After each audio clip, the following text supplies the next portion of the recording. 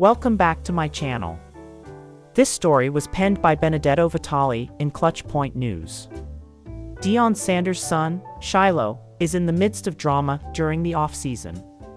The Colorado football team's starting safety is reportedly facing some NIL drama after surprisingly filing for bankruptcy.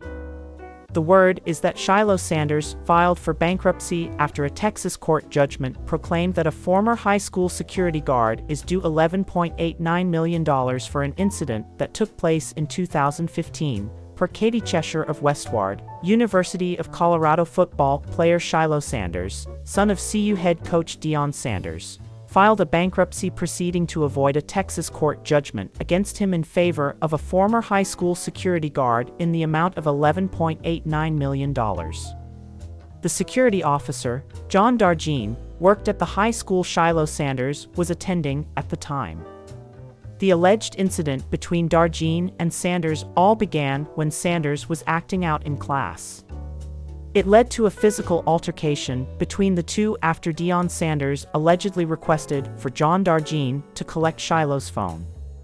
John Darjean was a security officer at Focus Academies in Dallas, Texas, where Shilo attended the Focus Academies High School AAA Academy. According to legal documents obtained by Westword, in 2015 Shilo allegedly attacked Darjeann while Darjeann was executing a disciplinary action against Shilo after he was being disruptive in class. Darjeann filed a lawsuit after the now Colorado football star allegedly slammed his elbow into Darjeann's chest. Shilo Sanders allegedly continued to hit John Darjeann after he fell. Reports indicate that Darjeann was taken to a hospital with severe and permanent injuries.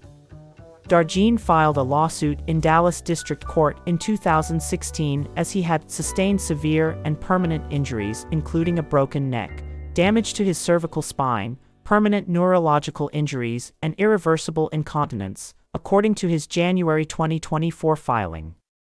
Eventually, Shilo Sanders and his attorneys claimed he acted in self-defense.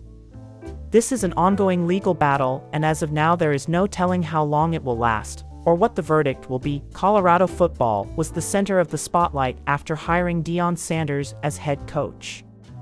The team played well early in the season, but they failed to end with a winning season. Now, the program hopes to improve and at least make a bid for a bowl game.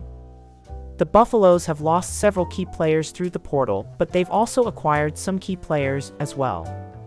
Additionally, many believe that Shilo Sanders can elevate his level of play and push this Colorado football further and beyond. It'll be tough for the Buffaloes though, as they're now playing in a loaded Big 12 conference. It'd be awesome to see Colorado football make a crazy run to a playoff spot.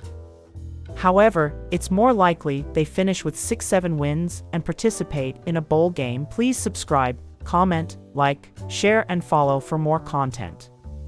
Please support my channel. Send it to Cash App, $Director 327. Thank you for your gift. It is greatly appreciated. Thanks for watching.